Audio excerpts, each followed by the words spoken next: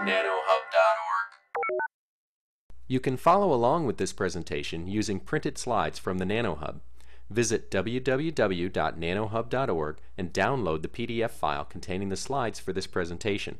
Print them out and turn each page when you hear the following sound. Enjoy the show.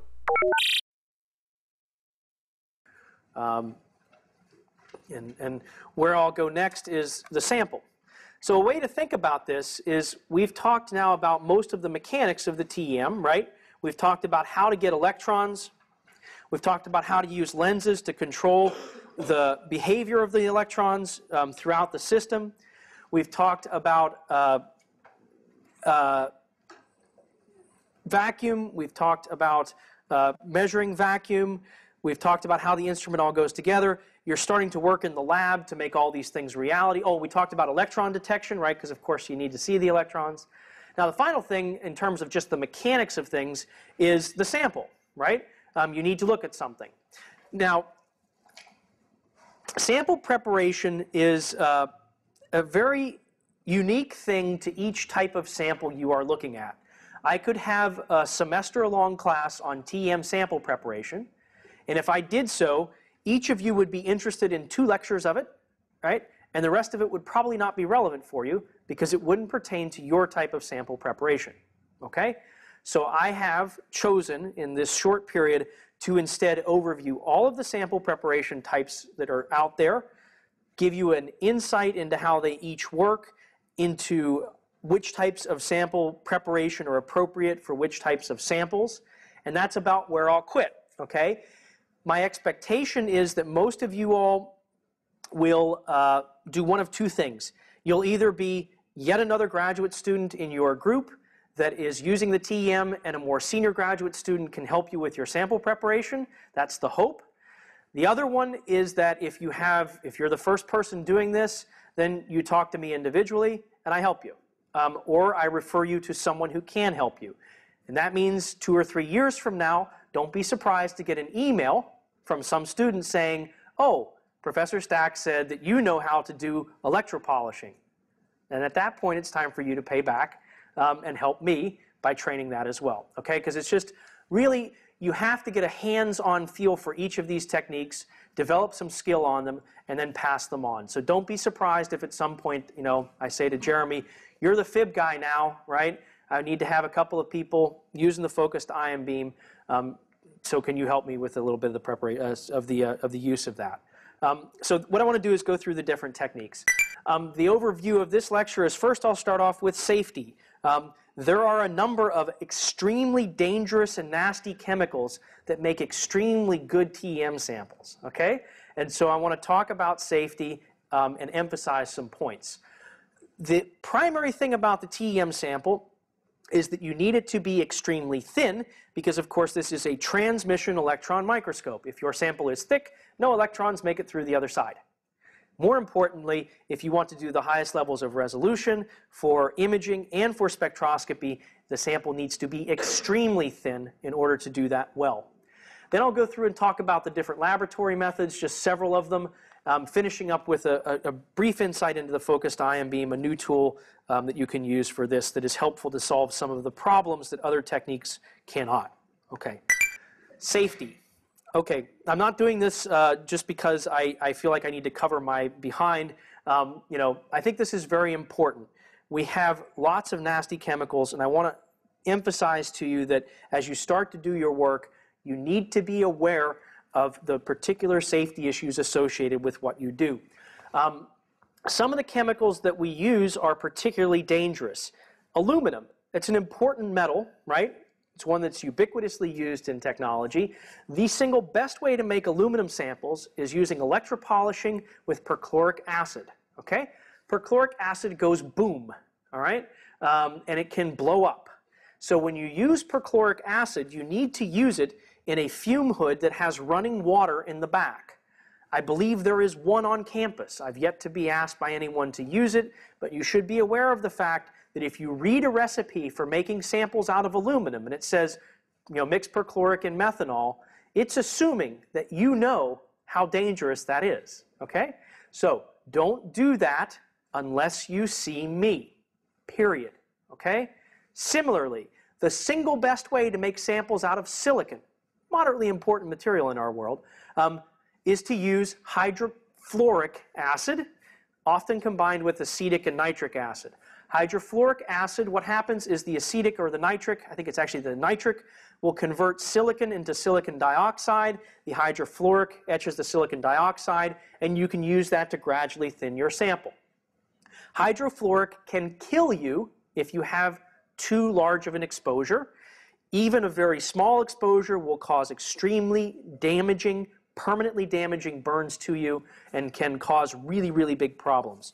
If you are going to use hydrofluoric acid, see me, okay? Just let me go through that procedure with you. I've used it several thousand times in my life. My PhD work was on silicon. I make very good silicon samples using hydrofluoric acid, nitric, and acetic. But you need to be careful. You need to have proper gear, the right type of gloves, not just any old gloves, a particular type of rubber glove, okay? You need to have your face covered. You need to make sure that you're using a plastic shield. You do not want to get this stuff on you at all. I have had 2 periods where I've gone to the hospital myself just out of general concern. Fortunately, in each case, no problem. It's important that if you have an exposure to hydrofluoric acid, you do 2 things first. First, you rinse that area in cold water. Second, you use calcium glauconate gel, or depending on your lab, there's another newer gel that the Berks facility likes better, but you will need to have that gel in your lab before you touch hydrofluoric, before you bring it into the lab, okay? So you wash your hand, you put the gel on, and you go straight to the hospital. Straight to the hospital. Have someone drive you there. I know a number of you all are not from America. Let me tell you something about America. One of the things that works really well in America is to say, if I'm not seen immediately, I will be suing you, okay? And you need to do this, all right? Because what happens with hydrofluoric, there will be someone sitting at the front desk who may not understand the severity of this. They may not get the fact that this can kill you, okay? And so if you go to an emergency room, you should be treated as if you had been shot with a gun, okay? Okay, so go into the emergency room, say, I believe I have a hydrofluoric acid burn. Do you understand what this means? And if they say, oh yeah, go have a seat, you say, no, no, I need to be seen immediately, and if I am not seen immediately, you're opening yourself up for a major lawsuit, okay? So that's the way America works. We have a good safety culture in this country, and it's all because of lawsuits, all right? So know this and use it. I'm being very, very serious because this stuff can kill you. If you get too much hydrofluoric acid, it will burn through your skin, it will get into your bones, it will go to your heart, it will cause you to have a heart attack and die, okay? All right. But it makes really good silicon samples. Really good, okay? Really good. So you may want to use it. All right. So that's just comments about safety. Nitric acid in ethanol, also explosive. Keep it cold. Get rid of it quickly. Dispose of it properly. I had an incident where someone put nitric acid in glycerol because that was what the thing said to do, okay? And that's fine if you keep it cold and you dispose of it properly. That person, this was when I was working at the Berkeley labs, that person shouldn't have been in the room. They got in the room with a friend. Don't do that, okay? If you're having access to a room and a friend doesn't have access to that room, don't provide it, okay? Just don't, all right? But someone brought someone into there. They mixed nitric with glycerin, nitroglycerin, right? That's a bomb. And so they had a plastic bottle. They didn't know where the safety stuff was. They left it there, looked for a label, couldn't find it, took it to another room where there were 7 other people in the room at the time, put it down, and it blew up. And fortunately, it blew up with the seam facing the wall, and nobody was hurt, okay? But, you know, hot nitric acid everywhere is a bad thing. Again, with all of these things, no matter what chemical you use, be careful. It is your responsibility to be informed. Another thing, if you're ever in a situation where you see someone doing something that you know to be incorrect, stop them. All right? And if they say, oh, no, no, I know what I'm doing, say, no, you don't. Okay? Find a supervisor. That's a department head. That's a faculty member. That's a staff member. And tell them. Okay? If you're ever in a situation where something's being told to you that you need to do something dangerous, don't do it. Okay? Don't do it. If you feel that you're in a bad position because of that, talk to your department head. Believe me, he will want to know. Talk to any faculty member at any point about your safety. They want to know and help you, okay? Okay. Me, find me. If you see something, find me. I'll take care of it, right? We just want to make people safe with all this stuff because it can be dangerous. Other things, we use organic solvents a lot. A lot of things we do, we kind of glue things together to make samples. You need to be aware of the fact that these things need to be used in a fume hood because they're carcinogenic. In particular, acetone and trichloroethane are very commonly used, and you should use them in a fume hood because otherwise you're breathing stuff in you should not breathe. You need to dispose of things properly. You do not pour trichloroethane down the drain, okay? It's bad for the environment. You don't do it. There's proper ways to do these things. So for your lab, you should be aware of them. Also, you should always be aware of the fact that in our country, you have a responsibility to know the material safety data sheets. I know at Purdue, everyone gets indemnified on this, right? You have one lecture a year where you're told this. We'll now have two. Know that the material safety data sheets exist for every chemical in your lab. You're responsible to read them. Your supervisors are responsible to know the contents and make sure that everything's done safely. Okay? And finally, there is listed here a website for the people at Purdue who take care of this, the REM people, so you know it all. Okay? And again, if you're ever in a situation where something's happening that shouldn't happen, try to get it to stop, and if you don't, find a supervisor who can stop it. Okay? All right. I'm very serious about this. I've been involved with that one accident out of Berkeley that was thankfully not an accident. I've had a couple of hydrofluoric issues that again, thankfully nothing wrong.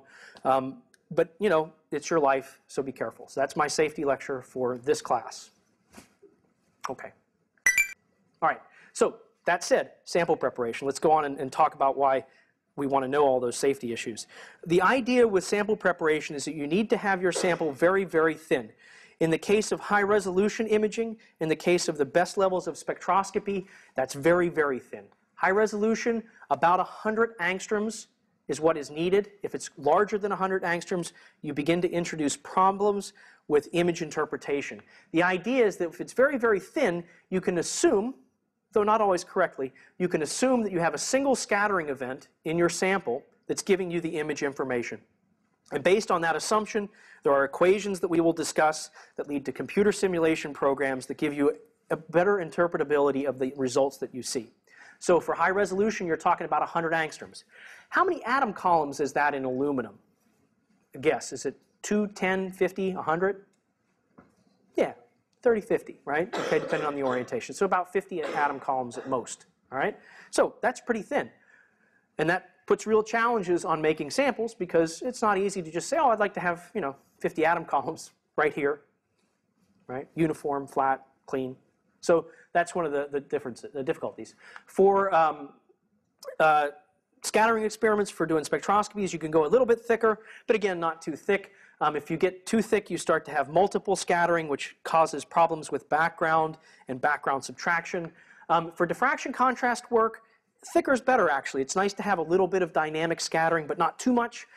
There's, in fact, a proper amount of dynamic scattering that gives you nice image interpretability. So you like to work in a slightly thicker area there. But again, that's still pretty thin. So creating samples that are thin is the challenge, and it's very important for getting the right results out of your microscope. The electron microscopy community generally talks about this a lot and recognizes this a lot. It's not uncommon to see particular emphasis placed on in scientific talks about how samples were made because it's important both in understanding the quality of someone's data and also just so we all share different ways of doing stuff. So don't be surprised if someone spends a couple slides at a talk talking about TEM sample preparation because it's the way that we trade knowledge.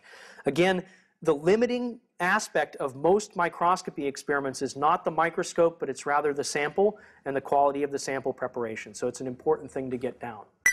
Now, I'm going to go through a couple of general ways of doing this, and it's just an overview. And so if you, at a later point, need more information, we can talk about that specific to your application.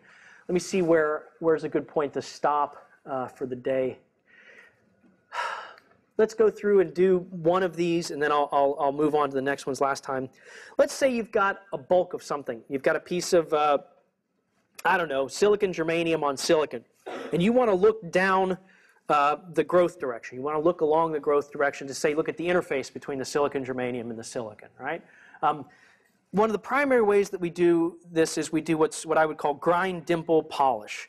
So the idea is you take your bulk, you section it into relatively thin pieces so that you have something that's not too big, numbers of around 1/4 of a millimeter or so.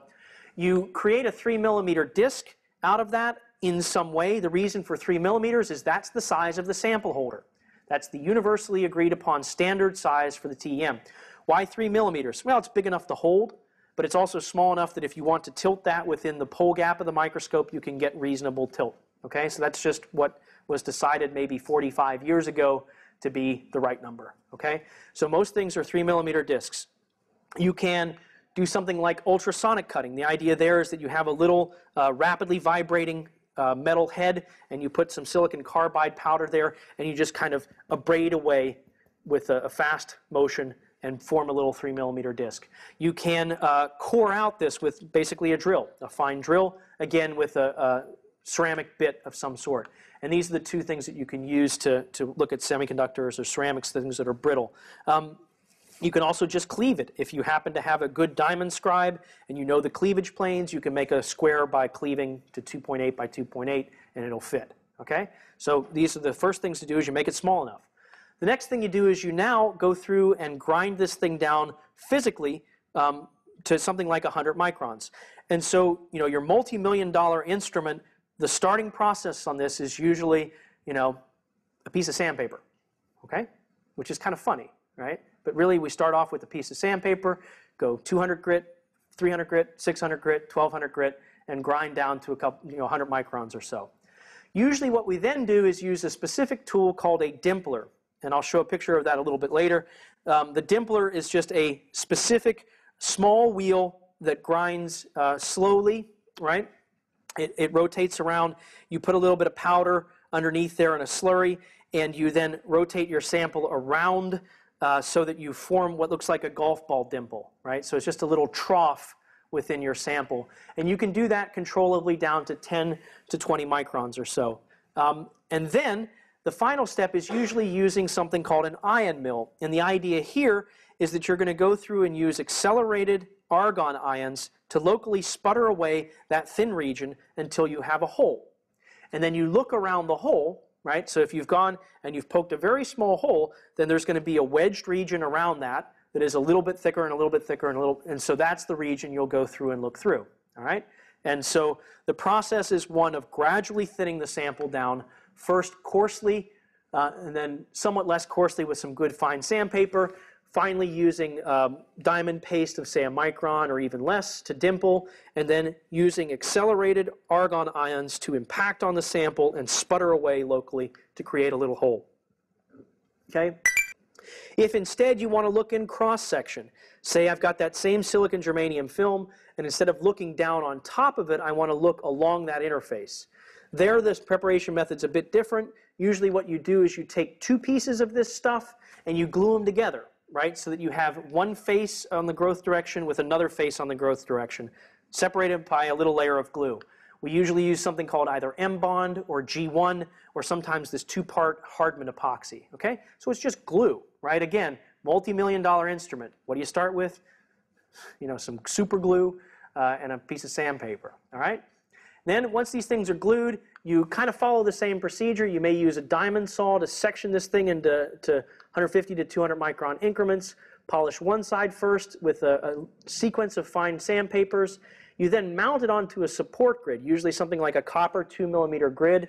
It's just a round grid with a hole in it, and so the region of interest you put straight in the center of that thing, and then you go through and again polish it down with something like 320 grit, 600 grit down to something like 20 microns, or if you want, you can use a dimpler at this step too. And the final thing is again ion mill, but now you're looking in cross section, and so what you create is a hole right at the interface between these two things, and you can now look along that growth direction. I'll show you examples of all of these things in reality as well as some pictures next. So the viewpoint of this, right, if we have a couple of pieces of interest, let's pretend that the film of interest is this black layer. It's on another support film and then a substrate. What you do is, again, put a couple of these things face to face with glue. You core out a 3mm section. You can, if you want, put that inside of a tube that can help to hold everything together. You slice it into little increments, and then you go through and dimple and ion polish so that the electron beam is now coming parallel to the interface between different things. And I'll show you again in the lab some of these samples so you see what they look like. And that lets you investigate the interface in high resolution or however you want so that you can look at growth mechanisms in that way. The primary thing about this that's new, I mean, we all know what a piece of sandpaper is. This dimpling machine, you get the idea, right? It's just a little tool that helps you polish finely. But the ion mill is something that may be a first viewpoint for you. The idea here is that what we're going to do is basically use a controlled removal of atoms by sputtering.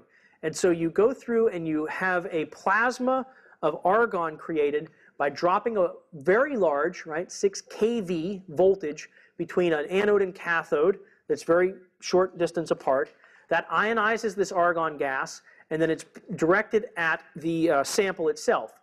Argon's a reasonably heavy atom. If you're moving it with a 6 kV potential, it's moving pretty fast, and so it just goes through and knocks atoms off the surface and sputters them away. You control the angle of incidence, you control the current, you control the voltage, and usually what you do is if you have, say, a 20 micron piece that came out of the dimpler, you go at it with a high voltage and a 14 to 16 degree angle and a reasonable current until you poke a hole. And then you turn all the voltage down, you might go to a lower angle, a lower current, and you do a more gentle removal of argon thereafter. And that helps to minimize the damage that might have been created by impacting these high energy argon ions into your sample in the first place. And so there's usually several steps of different ion milling sequences that you'll use to get the best sample. And again, what that can lead to, if you do it right and you've got a good sample preparation methodology, you can get regions that are even atomically flat over large areas with the right ion mill. I've seen with some of the most advanced ion mills and really good people doing it, I've seen regions of samples that are, several hundred angstroms that are all the exact same number of atomic columns in size. And that's pretty impressive. Now, to do this sort of thing well is a skill. It's a bit of an art. A lot of it can be learned, but then it's mostly just about developing patience and experimental skill. There are people who are very, very good at it.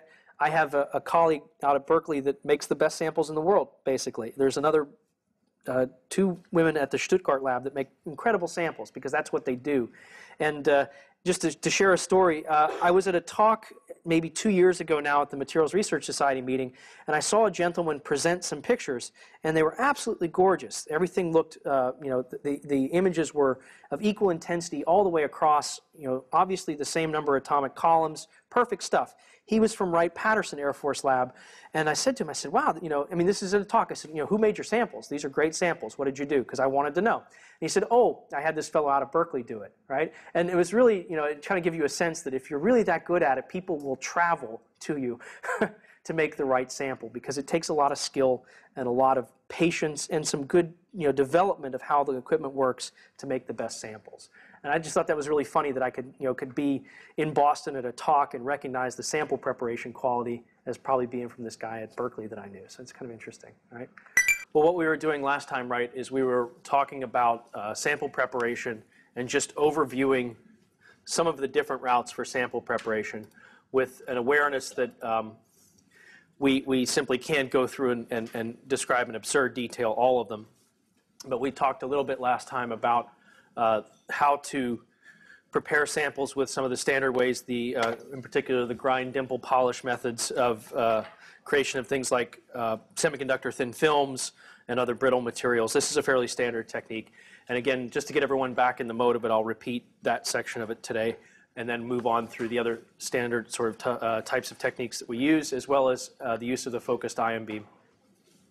There should be some extra handouts here for folks too. Okay, thanks. Okay, so what we were doing was just kind of discussing different ways of making samples. In particular, in the case of something like a semiconductor thin film or a brittle material, where what you want to do is look at the sample, say along the growth direction of the film, looking down perpendicular to the growth plane. This is a way that we do this. It's called plan view preparation. And the idea is that really you're just trying to make sure that you thin the sample down to the level of electron transparency. Normally, you start off by thinning your sample down mechanically with something like sandpaper, right? And then you move on to create a 3mm disc, the 3mm disc being the required size to fit into the TEM sample holder in most cases. Some microscopes have 2.3mm holders. Those are increasingly rare, but usually it's just a 3mm holder. And then the idea with that is that you use either an ultrasonic cutter or simply a drill or a diamond scribe to allow you to create a sample of appropriate size that it fits into the holder. We then go through and grind this down, again, mechanically using sandpaper, increasingly fine grits of sandpaper, down to about 100 microns or so from the back side, right? So that you leave the film of interest on the top surface undisturbed. Then what we'll do is we'll mount that on a glass slide with a bit of a wax and dimple using this machine called the dimpler. It's just a rotating wheel that you can use a fine paste slurry to get down to 10 to 20 microns, something quite thin mechanically. The exact thickness that you choose depends on the sample. You also tend to have to vary the weight of the arm that's putting the weight on top of the sample with the dimpler, just so that you get different levels of performance and without breaking the sample, because if you put too much weight, you go too thin, then the thing can fracture. But then once you have the thing finally done, you place it in a machine called an ion mill, and the ion mill uses argon ions to impact upon that and sputter the material away. Just to remind everyone, ion mills, the idea there is that you basically have a anode and a cathode, you flow in an argon gas, you drop a large voltage across that gap, you arc a plasma, and then direct that plasma at your sample so that you have a high voltage, thus accelerated argon ions that are coming in and sputtering your sample away controllably. And what you do is you just rotate your sample around in a circle, you put it at some angle of incidence and choose a particular voltage and current, and what that does is locally thin the material right at the center, and that way you can remove down to the angstrom scale and have a sample that's down and thin at the angstrom scale. This is all done sequentially with, again, starting off at a higher angle and higher current density to just jam a hole all the way through your sample, and then you kind of go down from there at a lower angle and a lower current to do a more fine polish, leaving behind a thinned region around that hole that's appropriate for doing your imaging thereafter. With the case of cross sections, right, the idea is that you're going to take your sample of interest and now you want to look along that interface, that growth interface, and so you just take two sections of the material and glue them together, and then you place them in a usually what you'll do is you core out a section, and sometimes you'll place them in a metal container just to hold things in place. But it follows the same methods of mechanically grinding down to 100 micron or so, dimpling and ion milling. And then the electron beam is allowed to travel parallel to that growth interface and let you look at the interface. And so in the case of semiconductor materials, both plan view and cross sections are used quite frequently. The cross section very frequently. This is because usually in the case of semiconductor materials, what you're trying to do is look at sequential growths of different types of materials used in an electronic device. And so that cross-sectional view lets you get things like thickness and orientation of the different materials with respect to each other. Okay? So this is a very common method. Now, those are the ones that you use for ceramics, for semiconductors. In the case of metals, you can ion mill. You can follow similar methodologies for preparing samples using ion milling. But another way to do this is to use a chemical method, and in particular, electrochemical method. The idea here is that you do basically a controlled corrosion of your sample. You put it inside of a bath that has an electrolyte that's going to preferentially attack your sample, and then you basically make your sample sit in between the positive and the negative of a cell, and you're going to jet the electrolyte in on your sample so that you have a controlled ionized electrolyte that's coming in and corroding the sample locally.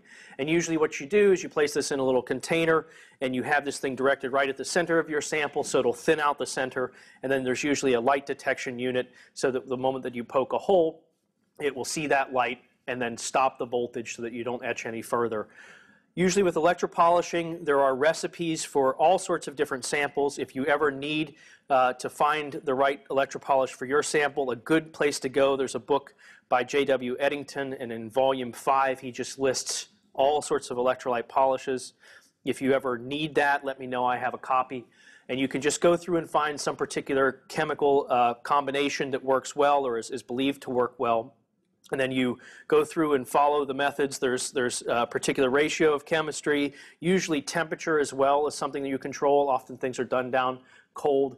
And then you establish a voltage-current relationship so that you have a particular, so the idea, and I'll have to draw on the board here, but the idea is if you plot the measured current versus the applied voltage, usually these things will have a sharp rise, and then there will be a plateau, and then another sharp rise.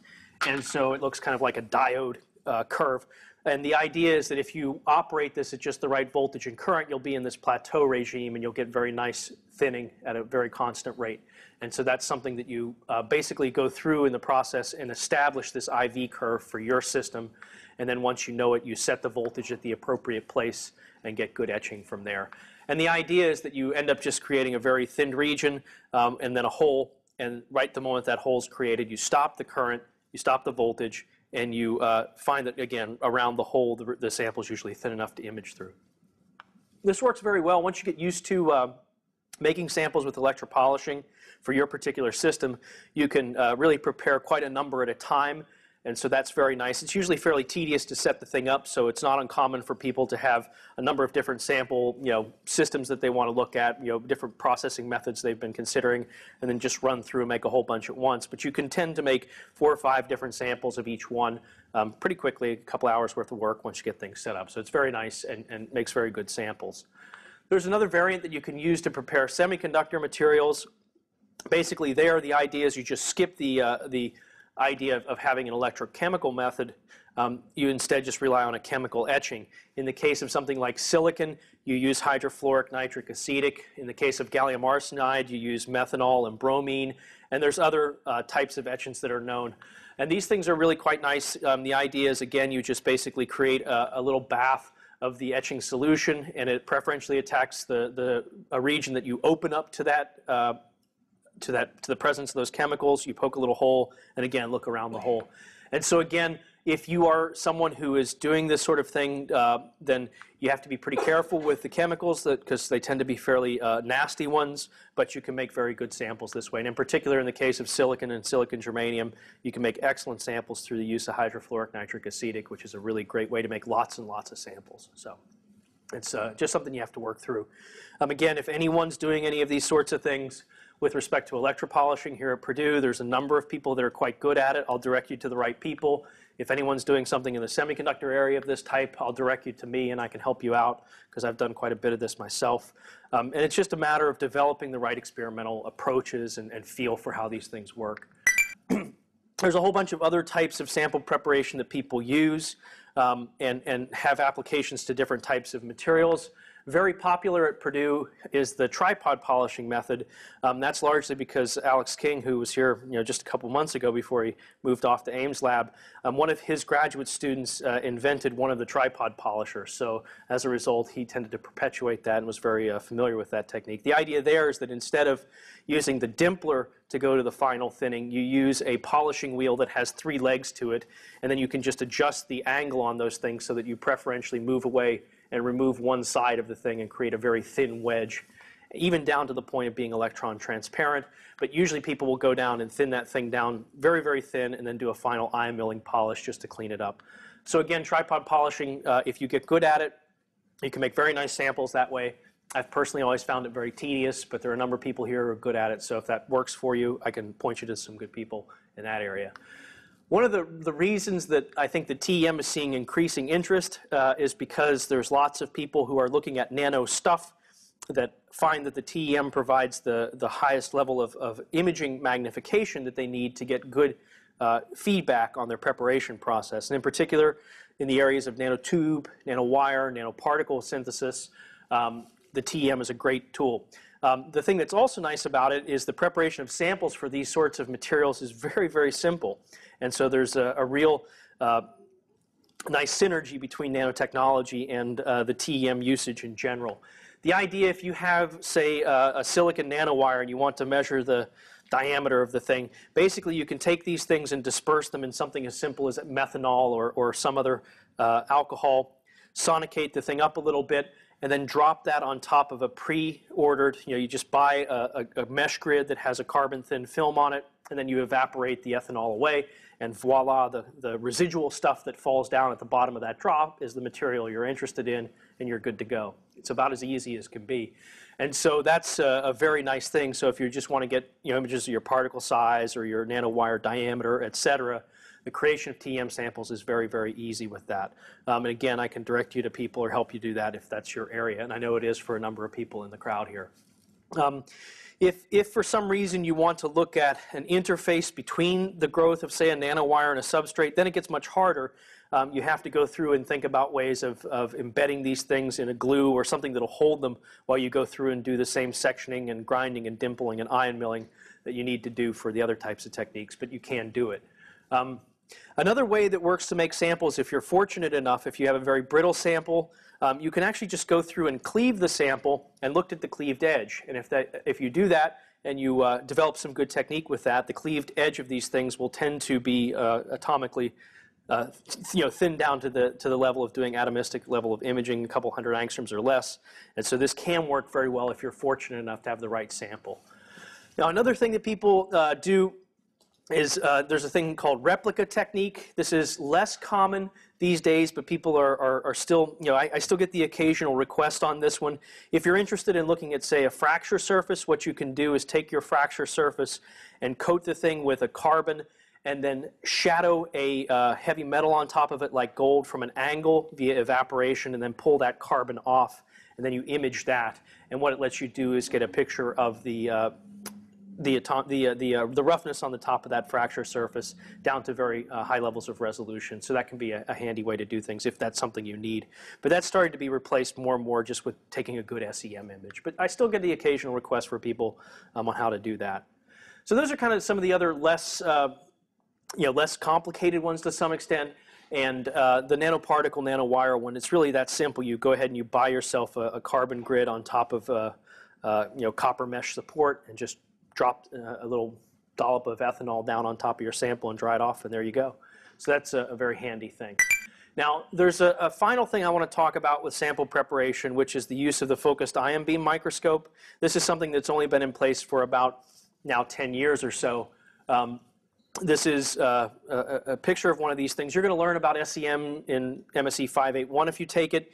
The focused ion beam operates in a very similar fashion to an SEM, but instead of using electrons for doing imaging, it uses ions. It uses, in particular, gallium ions. And the idea is that you have what's called a liquid metal ion source. It's basically a little post that you have a charge of solid gallium on a wire mesh basket on top of that little thin post, and you melt the gallium through the application of a little bit of current, and you get a drop of liquid right on the tip of that little post, and that will tend to stay liquid. And what you do is you then immerse that into a high field, and you can suck off the gallium using the field to extract the gallium ions. And then you use electrostatic optics instead of magnetic optics, and it works just like an SEM. You use electrostatic optics to form lenses to scan the beam back and forth. Now, the reason to do this is that the gallium ions are reasonably heavy, and so as they come into your sample, they will impact the sample. They will create secondary electrons so that you can image just like you can in the SEM. They'll create secondary ions. You can image those too with a detector set up the right way. But also, you can locally sputter. And so the idea with the focused ion beam for TEM sample preparation is it allows you to go through and locally remove material and leave behind thin sections that you can later extract and use for TEM samples. And so the idea is that you can go through and start off with a reasonably high current, something like 20 nanoamps is the maximum on most machines, which is a pretty high amount of current, and you just blow away lots of material, and then you sequentially go down to lower and lower levels of current and thin the thing down to make a nice thin section. I'll show you a number of pictures of this in a second. It'll make it a bit more clear. The FIB is a very useful tool for doing site-specific preparation. If you have a particular thing that you've been creating, say this is used a lot in the semiconductor industry for site-specific preparation of failed parts of a circuit, you can go in and say, this is the region I want to make a TEM sample from, and locally prepare a sample there. Also, if you have difficult materials, things that are some layering that has both hard and soft materials, Something that's just not working well in any of the other techniques. Usually the fib is something worth trying to see if this works for you as well.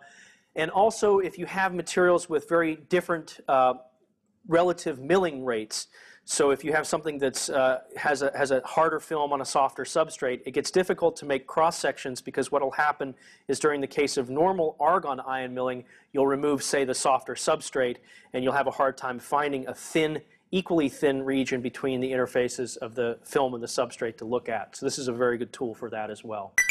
And the way that this works, this is just taken from an older book on, it's now a couple years old, on focused ion beam microscopy. And the idea here is, let's say you've got some region of the sample that you want to look at in particular. From some other methodology, you found out that this device in particular is bad. What you do is you just take a, say, 100 micron or preferably 50 micron thick section of this that you've ground down, and you can go through and carve away a trench on either side of the region of interest, and then gradually thin this thing down to electron transparency. And then what you do is invert this thing so that it's 90 degrees from the focused ion beam direction, and you shoot the electrons from the TEM down the channel, right? So this thing sits upright, and then you can look down through that channel to do your imaging. This is called the H-bar method. This was the first type of method that was developed for this sort of thing. And it works pretty well for lots of different materials. It's pretty straightforward to do. One of the issues with this H-bar method is that you do have this trench, and so you can do limited tilting. You tend to get some shadowing of that region. So if you want to do extensive tilting for dislocation imaging or the like, this may not be the approach for you. Additionally, if you're trying to do energy dispersive spectroscopy, you have lots of possibilities of having secondary scatter, which can make quantitation difficult. So that's another issue with that. Okay? I'll show you an example of this kind of H-bar method, sort of a modified H-bar method. This is just some from research that I've done with some other folks. This is a sample that's used to characterize fatigue of silicon. This is some work with Chris Muhlstein at Penn State and Rob Ritchie at Berkeley. And the idea is that this little machine is just used. You resonate this thing back and forth through the application of a voltage at point B here, a sinusoidal voltage. This thing moves into resonance and causes this thing to undergo stress, okay? Both tensile and compressive. You measure it over here. But the idea is, if you're interested in looking at this region, you'll notice that it's quite small, right? And so if you want to have a sample made from just that particular region, it can be difficult using standard types of methods. What you're seeing is two of these little resonators, and we're going to go through and show images as we go through and thin this thing down. Basically, you can go through and use the ion beam to sequentially section away portions of this thing. You flip the thing over. You do it again from the other side. And then if you look at this along the top, as you've gone through and done this, you've gone through and made the sample quite thin in the end, this distance here only being a couple hundred nanometers, and again, okay for doing TEM. This distance on the left-hand side was 2 microns. That's way too thick to image through, but if you get down to a couple hundred nanometers, you can take very nice images. And if you look at the next section, this is actually a bright field TEM image from that same region of an unfailed device, and you can see that you get very nice image quality and a thin TEM sample from doing this method. So it's a way to do local site-specific preparation of your samples. Okay. Another thing that's nice about this is that you can do another method called the in situ lift-out method. Here the idea is, let's say you've got some little features that you want to look at. In this case, it's little laser-induced damage pits in lithium niobate. This was some work done with A.J. Malche at Arkansas. And the idea here was that we wanted to go through and find out what was the nature of the damage caused by this laser. And so you've got rather small little holes. And what you can do is you can come in and section away on either side of those holes. And this is the region that has been impacted. And then what we do is we go through and use a little microscale robot. It's just literally a nano positioning system with a sharp tip. You bring the sharp tip down and you grab hold of this thing and then pull it out and mount it onto a TEM sample grid.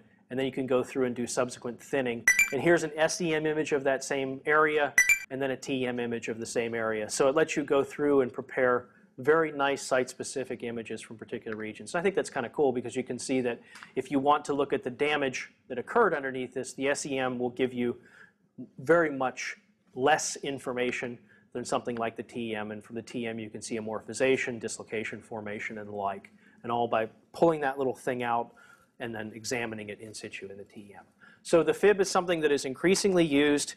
They're used routinely in the semiconductor industry. Many university labs now have one. All the national labs have one. And so as you think about doing sample preparation, this may be the thing you want to do. It's a bit more time consuming and a bit more work than some of the other methods, so it's not something to do first, but it can work well for different types of systems. So the goal I had with that was just to, again, overview the different types of sample preparation and tell everyone that, you know, as you go through with your own work, you'll want to talk to colleagues that have done the types of samples you've done. You'll be able to rely on me to point you to people to help you with things like the electropolishing systems or the dimplers or whatever. And again, if you need my time, I'm happy to help prepare samples and show you how to prepare samples. But again, the issue with this class is we just don't have, you know, show and tell on all that because it just gets to be a bit too tedious for everyone. So with that, that's kind of the end of that section of the lectures on the sample preparation. Anything else on that? Any questions? No. Okay. It's hard to get, you know, too excited about sample preparation, but you got to know something about it and the different methods that are out there.